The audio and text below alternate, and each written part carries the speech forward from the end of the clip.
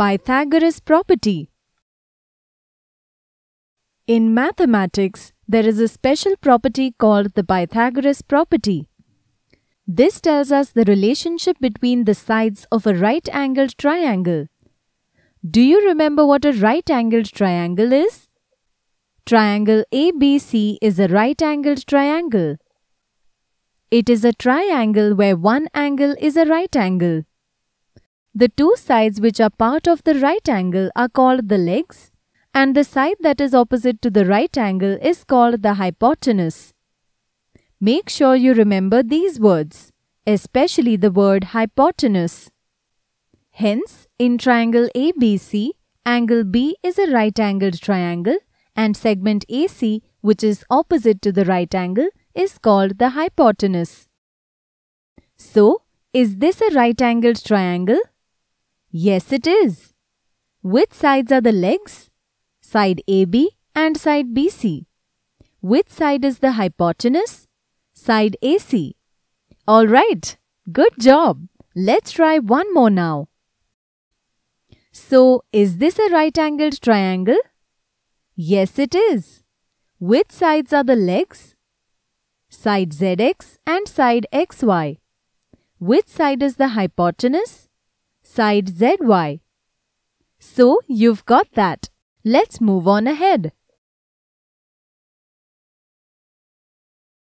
The Pythagoras property states the relationship between the sides of a right triangle when C stands for the hypotenuse and A and B are the sides forming the right angle. The formula is A squared plus B squared is equal to C squared. It is read as A squared plus B squared is equal to C squared. And it's actually true. If you check it out on a right-angled triangle, you can see that if one side is of length 3, you can draw a 3 by 3 square on it. If the other side is 4, you can draw a 4 by 4 square on it, where each square is of the same size as the one on the 3 by 3 grid. Then, check the hypotenuse. You can draw a 5 by 5 grid of squares of the same size. Let's check it through the property now. Triangle ABC, side 1 squared plus side 2 squared is equal to hypotenuse squared. Therefore, AB squared plus BC squared is equal to AC squared. Therefore, 3 squared plus 4 squared is equal to AC squared. Therefore, 9 plus 16 is equal to AC squared. Therefore, 25 is equal to AC squared. Therefore, 5 squared is equal to AC squared. Therefore, 5 is equal to AC. So, even through the Pythagoras property, we can see that we get the same answer. And this way, we can see that the property is true. Pythagoras was a Greek mathematician who lived around 400 BC. There are many people who think that Indian mathematician had already found out this property of a right-angled triangle much before that. An Indian mathematician, Bodhayan, in about 800 BC stated this property of a right-angled triangle too. However, around the world, this property is still famous as the Pythagoras property. Side 1 square plus side 2 square is equal to hypotenuse square. AB square plus BC square is equal to AC square. 7 square plus 24 square is equal to AC square. 49 plus 576 is equal to AC square. 625 is equal to AC square. 25 square is equal to AC square. Therefore, 25 is equal to AC. Going back to Pythagoras theorem, which says, if ABC is a right-angled triangle, right-angled at B, then AC square is equal to AB square plus BC square, where AC is the hypotenuse and AB and BC are the sides. AC square is greater than BC square, and AC square is greater than AB square. Hence we can say AC is greater than BC and AC is greater than AB. Thus, we can say that in a right triangle, the hypotenuse is the longest side. The lengths of the sides of a right triangle are 5 cm and 12 cm. What is the length of its hypotenuse? Since it is given that the triangle is right triangle, by Pythagoras property, hypotenuse square is equal to side 1 square plus side 2 square, which is equal to 5 square plus 12 square, which is equal to 25 plus 144, which is equal to 169. Therefore, hypotenuse square is equal to 13 square. Therefore, hypotenuse is equal to 13 centimeters. Therefore, our answer is the length of the hypotenuse is 13 centimeters. Let's take a look at another one.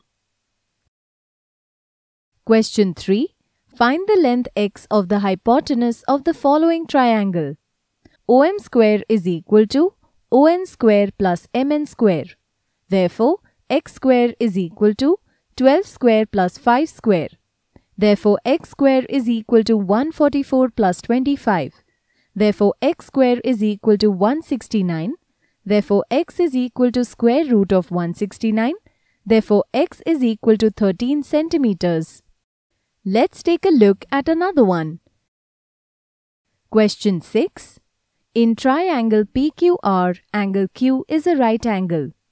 A and B are the legs and C is the hypotenuse. Find the third side if A is equal to 40 and C is equal to 41. C square is equal to A square plus B square by Pythagoras property. Therefore, 41 square is equal to 40 square plus B square. Therefore, 1681 is equal to 1600 plus B square. Therefore, 1681 minus 1600 is equal to B square. Therefore, 81 is equal to B square. Therefore, square root of 81 is equal to B. Therefore, 9 is equal to B. Therefore, B is equal to 9. Therefore, the third side is 9 units. The Pythagoras property even works in reverse. If the square on one side of a triangle is equal to the sum of the squares on the other two sides, then the angle opposite to the first side is a right angle. So, we can use this to check if the given sides form a right-angled triangle. Check and see if the sides 11, 60 and 61 form a right-angled triangle. If it is, the longest side is the hypotenuse. So check if 61 square is equal to 60 square plus 11 square. 60 square plus 11 square is equal to 3600 plus 121, which is equal to 3721. 61 square is equal to 3721. So, they are equal. So, these are sides of a right-angled triangle. Let's take a look at another one. Check and see if the sides 9, 10, 12 form a right-angled triangle. If it is, the longest side is the hypotenuse. So check if 12 square is equal to 9 square plus 10 square. 9 square plus 10 square is equal to 81 plus 100, which is equal to 181. 12 square is equal to 144. So they are not equal. So these are not sides of a right-angled triangle. If they were equal, then the triangle would be a right-angled triangle. Question 10. Read the question. In such questions, it is important to draw a diagram. A rough diagram helps you quickly understand what you have to do. Let's have AC as the wall and the ladder is BD. Put in the distances. What do you have to find? Read the question. You have to find how far above the ground the ladder touches the wall. It touches the wall at B, so you have to find BC. You know that the wall is at a right angle to the ground, so angle C is a right angle. Since it is a right angle, you can use the Pythagoras property. So BD square is equal to BC square plus CD square. Therefore, 13 square is equal to BC square plus 5 square. Therefore, 169 is equal to BC square plus 25. You know how to solve equations. Use that knowledge. 169 minus 25 is equal to BC square. Therefore, BC square is equal to 144. Therefore, BC is equal to 12. That is the solution. What are the units? Meters. Therefore, BC is equal to 12 meters. What is the answer?